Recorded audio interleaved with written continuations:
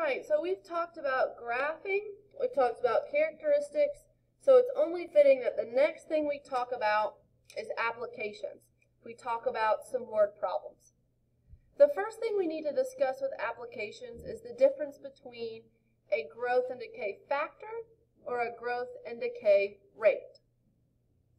So in this first problem here, we are trying to find or determine if we have a growth or a decay function. We should recognize that we have a growth function because my parent function, my base is greater than 1. 1.35 is greater than 1. So what we have to determine now is what is a growth factor. Remember, factors are things that get multiplied together. So my factor is what I see in my problem. 1.35, it's what's being multiplied. 1.35 is what's being multiplied. When we talk about a rate, we're asking ourselves, how much over 1 is my factor? How much over 1 is my factor? So hopefully you recognize that this is 0.35 or 35%. Because I know that I could take this 1.35 and separate it as 1 plus 0.35. So my rate is the number that pushes me over 1. So let's look at this next example. I'm going to go down the page. I'm just going to keep talking about growth for now. I do have a growth because my base is greater than 1. Okay, this is my parent, and B is greater than 1. Okay, so I have a growth. My factor is immediately what I see in my problem. I'm multiplying something by 1.04.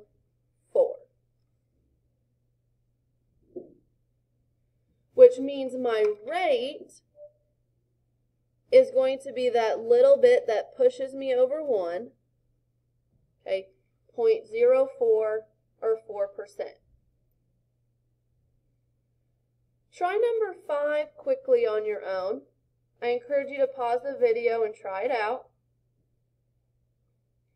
But we do have a growth. Okay. This is my parent function again. And if I were to add 1 plus 0.23, I would get 1.23, which is greater than 1.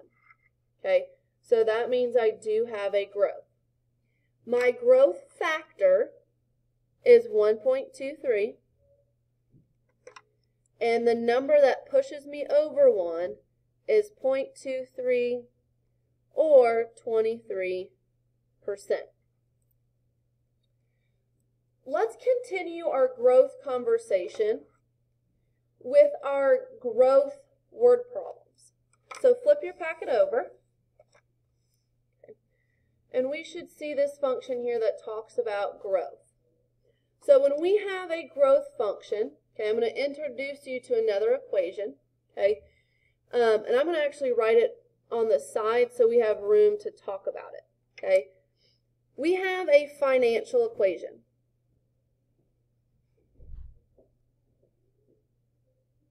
Okay.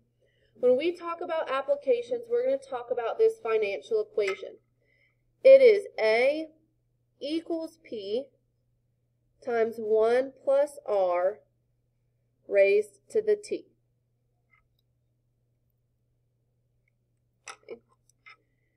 This P stands for principal, but that's the amount at time 0. which also means it's your initial amount. What are we starting with? Okay, what are we starting with? This R stands for rate, and it should be in a percentage. And remember, when we have a percent, we're going to move our decimal 2 places left. Okay, we need a number. The T stands for time, and that's time passed. Okay, how much time is going on? How much time passes? And then your A is just the money in your account. After so much time, how much money am I going to have? So with this equation,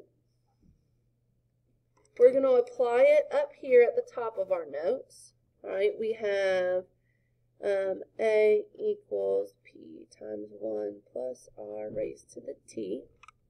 Okay. We're going to break it down into steps before we do some word problems here at the bottom. So, do I have a growth or a decay? We should see growth because of my parent function here. 1.75 is bigger than 1. We just talked about the rate. How much is being pushed over 1? It's 0.75. Your initial amount is in the spot that P is in, okay, your principal, which is going to be 15.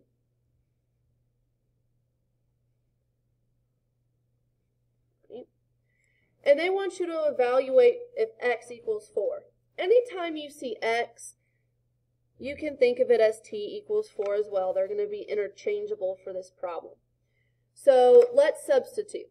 I have 15 times 1.75 raised to the 4th.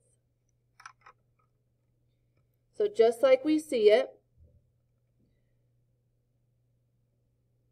15 times 1.75 raised to the 4th, and I get this number, so I'm going to write 140.68. We'll go to 2 decimal places. We're technically talking about dollars with these problems.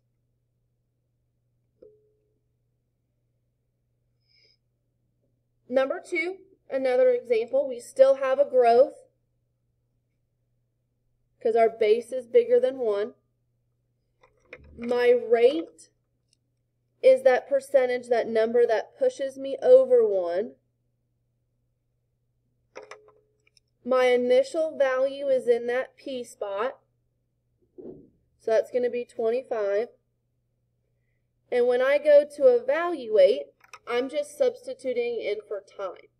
So I'm going to say 25 times 1.23 raised to the 2nd power.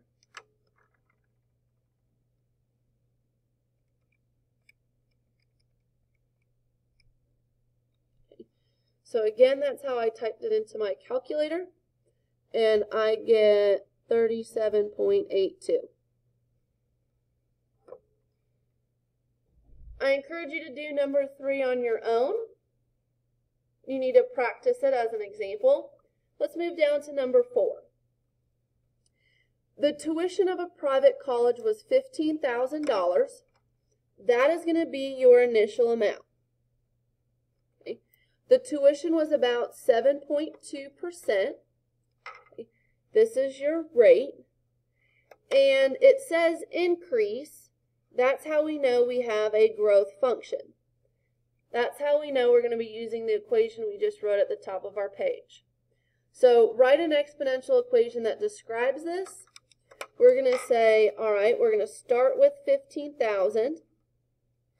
Then I'm going to have 1 plus, I'm going to raise that to the t. This is my rate. But please remember that we cannot put in a percentage in our problem. We need to move this 2 decimal places to the left, and we're going to put in 0.072. So now how much will tuition be in 5 years? We're going to substitute in a 5 where we see t. So we're going to say 15,000, 1, 2, 3, times 1 plus 0.072. And we'll raise it to the 5th because it's 5 years. Enter. So tuition is going to be 2, 1, 2, 3, 5. It's going to jump to $21,235.63 in 5 years. Okay. Let's look at number 5. A vintage radio was purchased by Grandma Schmidt in 1945 for $16. So here's my initial amount. You know the radio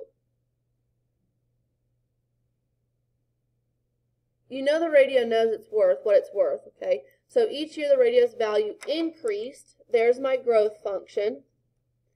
And I have a rate of 1.4% increase. So let's write this equation. We started off at a $16 radio. We'll have 1 plus and then time. Okay. And we need to change 1.4% to a decimal. So we'll get 0.014. And now we need to discuss time. Time is something that is past. So we have 2020 and we have 1945. So you need to do a little bit of math in your calculator and decide, all right, from 2020 to 1945, that is 75 years that has passed. So we'll use that in for our time. So we're going to have 16 times 1 plus 0.014, and we'll raise that to the 75. So this radio is going to be worth a whopping $45.39 in 75 years. Okay? That rate of increase is very small. So my number at the end of 75 years is still kind of small. Go ahead and try that last one on your own so we have something to talk about at the start of class tomorrow.